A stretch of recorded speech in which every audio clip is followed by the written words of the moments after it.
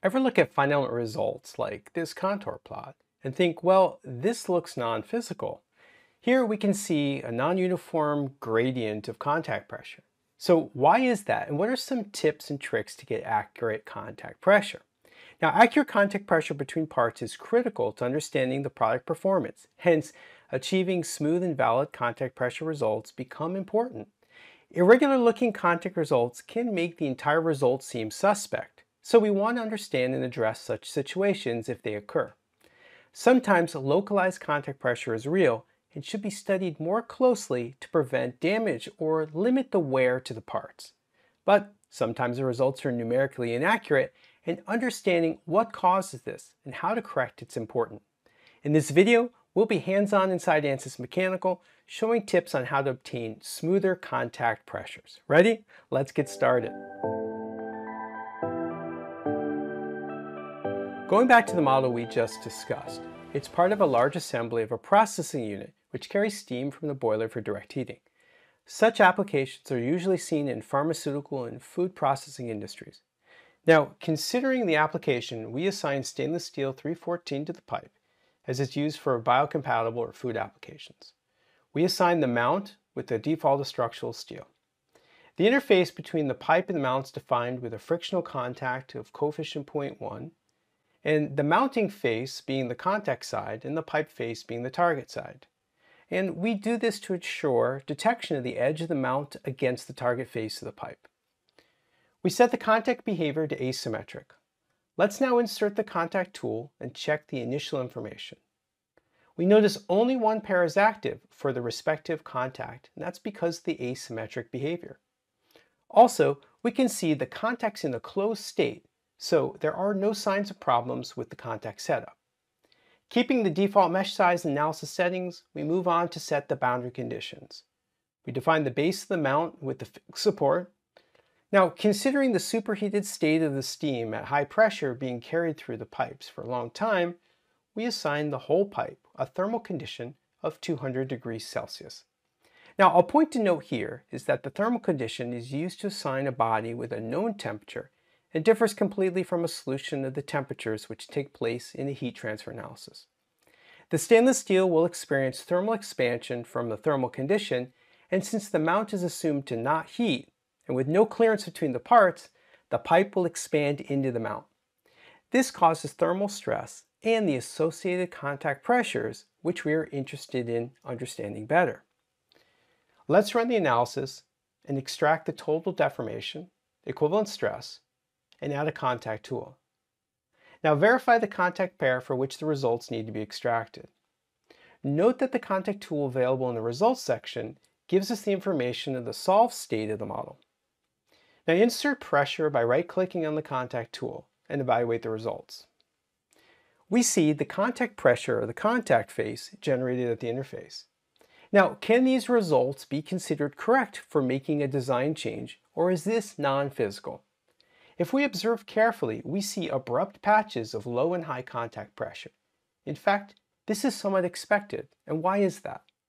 Return to the contact tool under the connection branch and insert gap and penetration.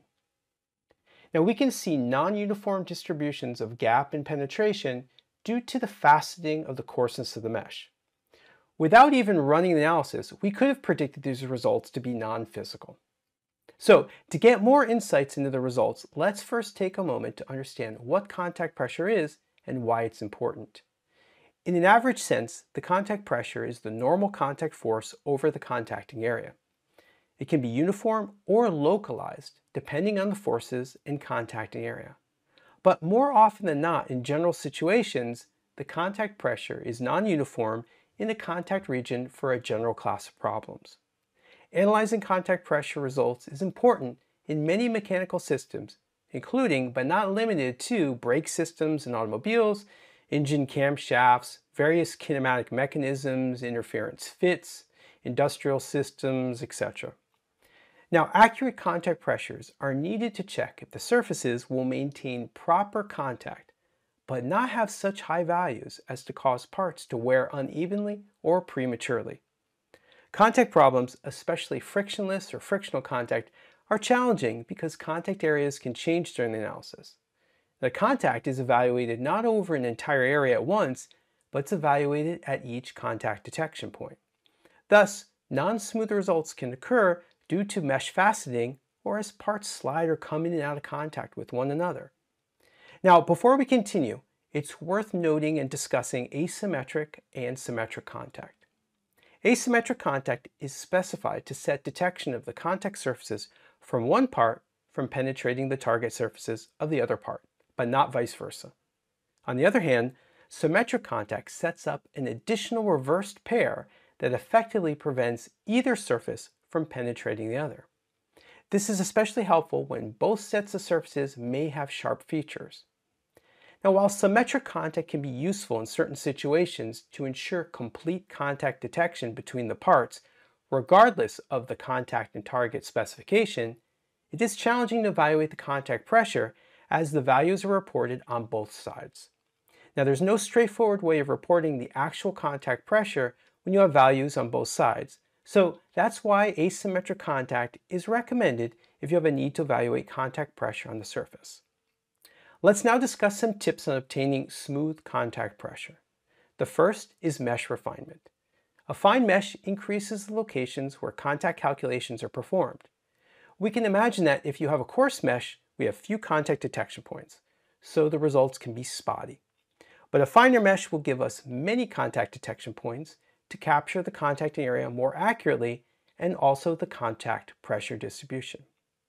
It's worth noting the fact that mesh refinement is considered more as a general principle that applies throughout finite element analysis, mainly because it's important to assure that our analysis results are not sensitive to mesh density, i.e., we should obtain a mesh-independent solution. Okay, coming back to our model, let's now duplicate System A and open System B. As discussed, we'll refine the mesh to increase the contact detection points. We define the pipe with element size as shown.